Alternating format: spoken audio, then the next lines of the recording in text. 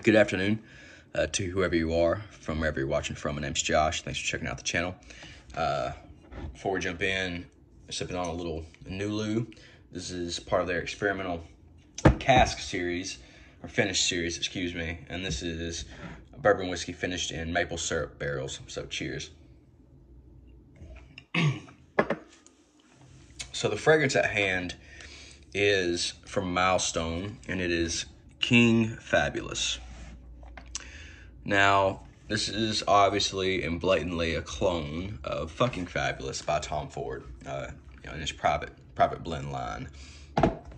I have been so elated walking into Marshalls and TJ Maxx and seeing these Tom Ford clones pop up, because for $15, $16, it is the best bargain in fragrance right now, at least in my eyes. I mean, what you're getting, they are so close to the real thing that it is, I can't justify paying them the money anymore for the real thing. I used to own Oud Wood back in the day. It's one of my favorites.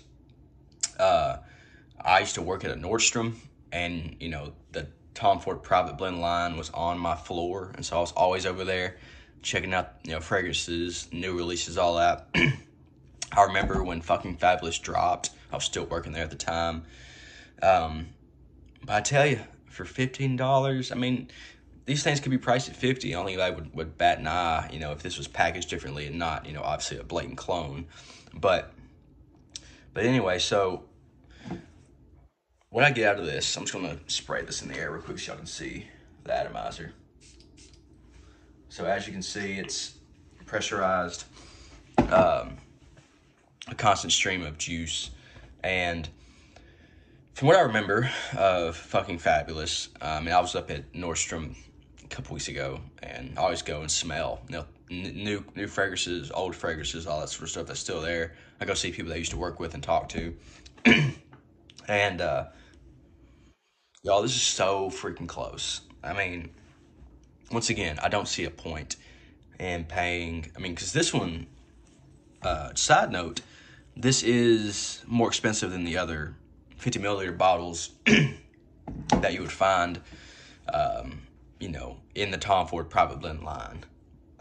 This has always been more expensive. It's kind of like how Ventus is a little more expensive than the other bottles in the Creed line. This is the same thing with Fucking Fabulous. It's always just a little bit more expensive. And honestly, I was never just the biggest fan of it. Definitely didn't see why it was more expensive than Tuscan Leather or Tobacco Vanille, which I thought were far superior in terms of what I like in a fragrance. But it is this Tonka leather. It's kind of green. I sprayed it on my arm a few minutes ago, and it's a good smelling fragrance, don't get me wrong. And if you went to a Nordstrom or a Neiman Marcus and have smelled Fucking Fabulous, but don't want to pay that, go pick this up. Go to your local rack store, TJ Maxx or Marshalls. Try to find this. I can't guarantee it's going to be there. Most of the time, you're going to see the Tuscan Leather and Ombre Leather clones. But I was up at a random Marshalls in Illinois last night and picked up this. Found this. I found it's called Red Cherry, which is the Lost Cherry clone, and also found Mancera's Red Tobacco clone there. So you just kind of got to look around and hunt. That's kind of part of the fun of it. But all in all, man, I'm not going to get into all the notes and all that sort of stuff. Really, there's not a whole lot to say. If you haven't smelled Fucking Fabulous, just go to a store that has it and smell it. Get your nose on it. But from what I remember, and the scent profile and kind of the vibe that Fucking Fabulous is supposed to have, this has it. So I would not hesitate.